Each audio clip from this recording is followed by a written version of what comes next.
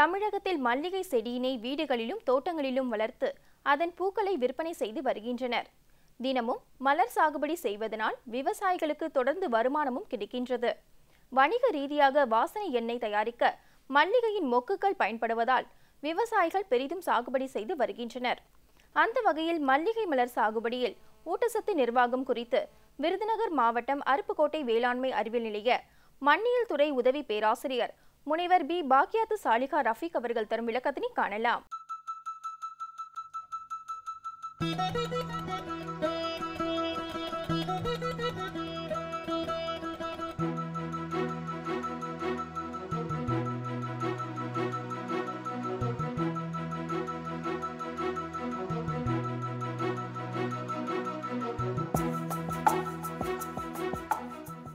தமிழ்நாடு வேளாண்மை பல்கலைக்கழகத்தின் ஒரு முக்கியமான அங்கம் வேளாண்மை அறிவியல் நிலையம் அருப்புக்கோட்டை. இந்த அருப்புக்கோட்டை வேளாண்மை அறிவியல் நிலையம் மூலமாக இந்த சுற்றுவட்டார பகுதியில் இருக்கக்கூடிய விவசாய பெருமக்களுக்கு நிறைய தொழில்நுட்பங்களை கடந்த பல ஆண்டுகளாக வழங்கிட்டு வர்றோம். உங்கள் எல்லாருக்குமே தெரியும், மலர்களிலே ரொம்ப முக்கியமான ஒரு மலர் மல்லிகை. இந்த மல்லிகை இந்திய அளவில் பெரும் பங்கு வணிகத்திலும் சரி, விவசாய பெருமக்களிடையே சரி பெரும் வரவேற்பை பெற்று இருக்கக்கூடிய ஒரு மலர். நம்ம உலக அளவில் பார்த்தோன்னா இந்தியா 2வது இடத்துல இருக்குது மலர் சாகுபடியில். தமிழ்நாட்டை பொறுத்த வரைக்கும் இந்தியாவில் தமிழ்நாடு 2வது இடத்துல இருக்குது மலர் சாகுபடியில். அதுலேயும் முக்கியமாக பார்த்திங்கன்னா 5ல் 2 பங்கு ஏரியா, அதாவது பயிரிடக்கூடிய நிலப்பரப்பில் மல்லிகை தான் அதிகமாக சாகுபடி செய்யப்பட்டு கொண்டிருக்குது அப்படின்னு சொல்லிட்டு நம்ம ஆய்வு அறிக்கைகள்லாம் சொல்லுது. ஸோ இந்த மாதிரி மல்லிகை மலர் ரொம்ப சிறப்பான ஒரு மலராக இருந்தாலும் அதை சாகுபடி செய்யக்கூடிய விவசாயிகளுக்கு நிறைய பிரச்சனைகள் இருந்துட்டு தான் இருக்குது. அவங்க அந்த பதியன்கள் வாங்குறதுலேருந்து, நிலத்தை தயார் செய்கிறதுலேருந்து, ஊட்டச்சத்து நிர்வாகம், பூச்சி மருந்துகள் தெளிக்கிறது, அதே மாதிரி ரொம்ப ரொம்ப முக்கியமான பிரச்சனை இந்த லேபர் ப்ராப்ளம், வேலையாட்கள், அதுக்கப்புறம் அதை மார்க்கெட்டிங்க்கு கொண்டு போகிறது. இந்த மாதிரி பிரச்சனைகளுக்கு இடையே இந்த மல்லிகை மலர் சாகுபடி நடந்துகிட்ருக்கு. மல்லிகை மலரை பொறுத்த வரைக்கும் நாளுக்கு நாள் விலை மாறிட்டே இருக்கும். சொல்லப்போனால் ஒவ்வொரு மணி நேரத்துக்கும் அதனுடைய விலை ஏற்ற இறக்கங்களோடு தான் போயிட்டே இருக்கும். ஸோ இந்த நிலைமையில் இன்னும் சிறப்பாக சிலர் இந்த மல்லிகை சாகுபடியை செஞ்சிட்ருக்காங்க. இப்போ மல்லிகையை பொறுத்த வரைக்கும் பார்த்திங்கன்னா நல்ல வடிகால் வசதி இருக்கக்கூடிய இரு பங்கு கொண்ட ஒரு செம்மண் அல்லது செம்பொறை மண் மல்லிகை சாகுபடிக்கு ஏற்ற ஒரு மண் வகையாக இருக்கும். அதாவது நம்ம எப்போவுமே சொல்லுவோம் இந்த கலர் உவர் நிலை அப்படின்னு சொல்லிட்டு, அந்த தன்மை pH அப்படின்றத வச்சு குறிப்போம். அது 6 to 8 இருந்ததுன்னா அந்த மாதிரி மண் வகையில் நல்லாவே இந்த மல்லிகை சாகுபடி சிறப்பாக வரும். ஸோ நம்ம மல்லிகை விவசாயிகளுக்கு எப்போவும் சொல்கிறது, ஃபஸ்ட்டு மண் பரிசோதனை செஞ்சு அந்த மண் பரிசோதனையில் உங்களுடைய pH 6லேருந்து 8 வரைக்கும் இருந்ததுன்னா நிச்சயமாக அது நீங்கள் மல்லிகை சாகுபடிக்கு போகலாம் அப்படின்றது. ஸோ இந்த மண் வகையும் அதே மாதிரி கலர் உவர் தன்மையற்ற ஒரு நல்ல செம்புரை மண்ணாக இருக்கிறதுனால இங்கே மல்லிகை சாகுபடி நல்லாவே வந்துட்டுருக்கு. இதை ஃபஸ்ட்டு நிலத்தை தயார் செய்யும்போது நல்லா 2-3 முறை உழுது விட்டுட்டு கடைசி உழுவுக்கு முன்னாடி நல்லா தொழு உரத்தை போட்டு நல்லா உழுது விடணும். ஒவ்வொரு குழியிலையும் நாங்கள் சொல்கிறது கிட்டத்தட்ட ஒரு 10 கிலோவாவது மக்கிய தொழு உரத்தை போடணும். அதே மாதிரி தான் இவங்களும் செஞ்சுருக்காங்க. மக்கிய தொழு உரத்தை நல்லா போட்டுட்டு அதுக்கு நடுவில் அந்த பதியன்கள், அதாவது அந்த குச்சிகள், வேர் விட்ட குச்சிகளை ஊண்டி வச்சிடணும். அதுக்கப்புறம் தண்ணி ஊற்றிட்டு ஒரு வாரத்துக்கு தண்ணி இருக்கிற மாதிரி நல்லா பார்த்துட்டு அதுக்கப்புறம் வேர் பிடிச்ச உடனே அந்த நிலத்தினுடைய தன்மைக்கு ஏற்ப நாங்கள் நீர் பாய்ச்ச சொல்கிறோம். ஸோ இது மல்லிகை சாகுபடியாளர்களுடைய பொதுவான ஒரு அணுகுமுறை. இன்னொன்று பார்த்திங்கன்னா நம்ம உர பரிந்துரைகள், இந்த முக்கியமாக பார்த்திங்கன்னா அங்கக உரம் சார்ந்த ஒருங்கிணைந்த ஊட்டச்சத்து நிர்வாகத்தை தான் பண்ண சொல்கிறோம்.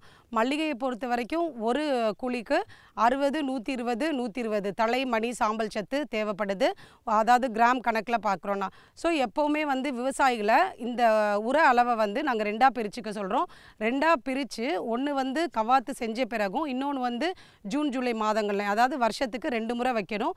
அந்த 2 முறை வைக்கும் போதும் சரி, ஒன்று மண்புழு உரத்தோடு சேர்த்து வைக்கணும், இல்லாட்டி நல்லா மக்கின உரத்தோடு சேர்ந்து இந்த உரத்தையும் சேர்த்து நல்லா கலக்கி வச்சுட்டு அதுக்கப்புறம் தண்ணி பாய்ச்சிட்டாங்கன்னா நிச்சயமாக இந்த மலர் செடிகள் ரொம்ப அருமையாகவே மகசூல் கொடுக்கும். அதுக்கப்புறமா பார்த்தோம்னா இந்த மல்லிகை விவசாயிகளுக்கு முக்கியமாக விருதுநகர் மாவட்டத்தில் காரியாபட்டி வட்டாரத்தில் இருக்கக்கூடிய மல்லிகை சாகுபடியாளர்களுக்கு ஒரு பொதுவான பிரச்சனை என்னென்னு அணுகினாங்கன்னா மஞ்சள் அடிக்குது, இந்த மல்லிகை செடிகளில் மஞ்சள் அடிக்குது அப்படின்னு சொல்லிட்டு. ஸோ நாங்களும் அந்த மல்லிகையில் எதனால் மஞ்சள் வருது அப்படின்னு பார்த்தப்போ இதுக்கு ஒரு 3 காரணங்கள் இருக்குது. ஒன்று வந்து வேர் அழுகல், இன்னொன்று வந்து நூற்புழுக்கள் இருக்கு இல்லையா, நெமட்டோட் சொல்லக்கூடிய அந்த நூற்புழு தாக்குதல் இருக்கிறது, இன்னொன்று இரும்பு சத்து குறைபாடு. ஸோ இந்த 3 இருந்தாலுமே வந்து நமக்கு நிச்சயமாக மல்லிகைக்கு வந்து அந்த மஞ்சள் இலைகளாக மாறும். அதை நம்ம கண்டுக்காமல் விட்டுட்டோன்னா அந்த மஞ்சள் இலைகள் வந்து கருகி போய் செடியே கருகிற அளவுக்கு போயிடும். அது வந்து விவசாயிகள் புரிஞ்சிக்காமல் அவங்க வந்து வேறு மருந்துகளை கடைகள்லேருந்து அதிக விலை கொடுத்து வாங்கி அடிக்கிறாங்க. அதை தவிர்க்கிறதுக்காக நாங்கள் அவங்களுக்கு இந்த தொழில்நுட்பத்தை வந்து சொல்லி கொடுத்துருக்கோம். என்ன அப்படின்னு பார்த்திங்கன்னா, இப்போது மண்ணை வந்து டெஸ்ட் பண்ணி ஃபஸ்ட்டு முதல்ல நம்ம சொல்லிடுவோம் என்ன ஊட்டச்சத்து குறைபாடு இருக்குது, இரும்பு சத்து குறைபாடு இருக்குன்னா அதுக்கு என்ன செய்கிறது அப்படின்னு சொல்லுவோம். இப்போ நூற்புழுக்கள் தாக்குதல் இருக்குது அப்படின்னா அந்த மண்ணை வந்து நூற்புழுக்களுக்காக டெஸ்ட் பண்ணி பார்த்து நூற்புழுக்கள் தாக்குதல் இருந்துச்சு, அதாவது நெமட்டோட் ப்ராப்ளம் இருக்குது அப்படின்னா அந்த வேரில் வந்து ஒவ்வொரு செடிக்கும் 10 கிராம் ஃபியூரடான் மருந்து வைக்க சொல்கிறோம். அப்படி இல்லாட்டி 1/4 கிலோ வந்து அந்த வேப்பம் புண்ணாக்கு இருக்கு இல்லையா, அதை வந்து 20 கிராம் மியூரேட் ஆஃப் பொட்டாஷ், அந்த potash உரத்தோட 20 gram muriate of பொட்டாஷோட 1/4 kilo வேப்பம் புண்ணாக்கை நல்லா அந்த வேரை சுற்றி கிளறி விட்டு இந்த போட்டுட்டு அதை மணலை வச்சு மூடி விட்டு தண்ணி ஊற்றிட்டோன்னா அது நிச்சயமாக அந்த நெமட்டோட் ப்ராப்ளம், அந்த நூற்புழுக்களுடைய தாக்குதல் வந்து குறையும். ஸோ அப்போ காலப்போக்கில் வந்து அந்த மஞ்சள் நிறம் குறைய ஆரம்பிச்சிடும். ஸோ இது இல்லாமல் இரும்பு சல்ஃபேட், அதாவது நம்ம இரும்பு சத்து பற்றாக்குறை இருக்கக்கூடிய நிலங்களில் வந்து 0.5% இரும்பு சல்ஃபேட்டு கரைசலை வந்து இலைவழி உரமாக தெளிக்க சொல்கிறோம். அதாவது 1/2 கிலோ ஃபெர்ரஸ் சல்ஃபேட்டை 100 கிராம் யூரியாவோடு சேர்த்து 100 லிட்டர் தண்ணியில் அது ஒட்டும் திரவமாக நம்ம வந்து சோப் தண்ணியை கூட பயன்படுத்திக்கலாம்.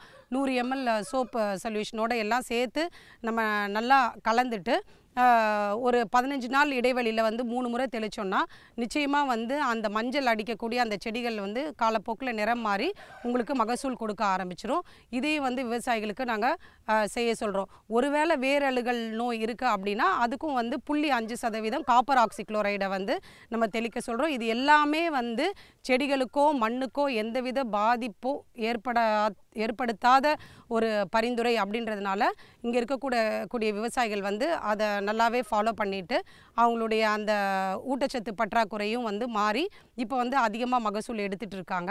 ஸோ வேளாண்மை அறிவியல் நிலையம் மூலமாக இந்த ஆண்டு வந்து இந்த பகுதி, அதாவது குரண்டி பகுதி, திரு சிவசக்தி அவர்களுடைய மல்லிகை தோட்டத்தில் இதை தான் வந்து நாங்கள் செயல் விளக்கத்திடலாம் எடுத்திருக்கோம். அதாவது ஊட்டச்சத்து பற்றாக்குறையை போக்குறதுக்காக 0.5% ஃபெர்ரஸ் சல்ஃபேட் கரைசலை தெளிக்கிறது, அதே மாதிரி மண்ணில் வந்து வேப்பம் புண்ணாக்கையும் மியூரேட் ஆஃப் பொட்டாஷியம் கலந்து வைக்கிறது.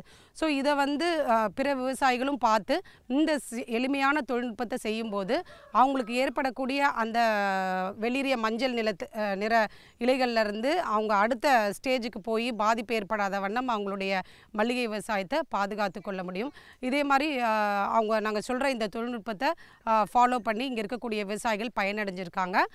இதன் பிற மல்லிகை விவசாயிகளும் இந்த தொழில்நுட்பத்தை தெரிஞ்சுட்டு அவங்களும் இந்த நுண்ணூட்டச்சத்து பற்றாக்குறையை வந்து இலைவழி உரம் தெளிப்பதன் மூலம் நீக்கி பண்ணாங்கன்னா நிச்சயமாக மல்லிகை சாகுபடி அதிகமாகும். அதே மாதிரி அதனுடைய மலர்களும் வந்து நல்ல தரமான மலர்களாக அறுவடை செய்யலாம். இதுதான் வந்து மல்லிகை சாகுபடியாளர்களுக்கு நாங்கள் சொல்லக்கூடிய ஒரு தொழில்நுட்பம். அடுத்து மல்லிகையை பொறுத்த வரைக்கும் இந்த ப்ராப்ளமை வந்து நம்ம சரி பண்ணிட்டோம்னாலே போதும். நெக்ஸ்ட்டு பார்த்திங்கன்னா அறுவடை வந்து நம்ம 2 நாளைக்கு ஒரு முறை 3 நாளைக்கு ஒரு முறை மலர்கள் எப்படி இருக்கோ அது மாதிரி அறுவடை பண்ண சொல்கிறோம். அதில் பார்த்திங்கன்னா நவம்பர் டிசம்பர் மாதத்துலேருந்து பார்த்திங்கன்னா அந்த மல்லிகையுடைய அந்த ஈல்டு வந்து குறைய ஆரம்பிச்சிடும். ஏன்னா பனிக்காலங்களாக இருக்கிறதுனால குறைய ஆரம்பிச்சிடும். அப்போ வந்து விலை ஏற்றம் வந்து அதிகமாக இருக்கும், விலை அதிகமாக இருக்கும். அப்போது அதுக்கான ஆராய்ச்சிகளையும் வந்து நாங்கள் மேற்கொண்டு தமிழ்நாடு வேளாண்மை பல்கலைக்கழகம் மூலமாக எப்படி வந்து இந்த குளிர்காலத்துலேயும் விவசாய பெருமக்களுக்கு ஈல்டு அதிகம் பண்ணுறது, அதாவது ஆஃப் சீசன் ஃப்ளவரிங் மூலமாக எப்படி அதிகம் பண்ணுறது அப்படின்ற ஆராய்ச்சிகளும் போயிட்டுருக்கு. கிட்டத்தட்ட ஒரு ஏக்கரில் 20 குவிண்டால் 25 குவிண்டால் மலர்கள் எடுக்கக்கூடிய விவசாயிகள்லாம் வந்து இந்த வட்டாரத்தில் இருக்காங்க. ஸோ நம்ம வேளாண்மை அறிவியல் நிலையம் மூலமாக கற்றுத்தரக்கூடிய பயிற்சி அளிக்கக்கூடிய இந்த தொழில்நுட்பங்களை எல்லா விவசாயிகளும் பின்பற்றி நல்ல சிறந்த சாகுபடியாளர்களாக மாறணும். மேலும் விவரங்கள் பெற முனைவர் B.பாக்கியாத்து சாலிகா ரஃபீக் அவர்களை 09486501060 என்ற கைபேசி எண்ணில் தொடர்பு கொள்ளலாம்.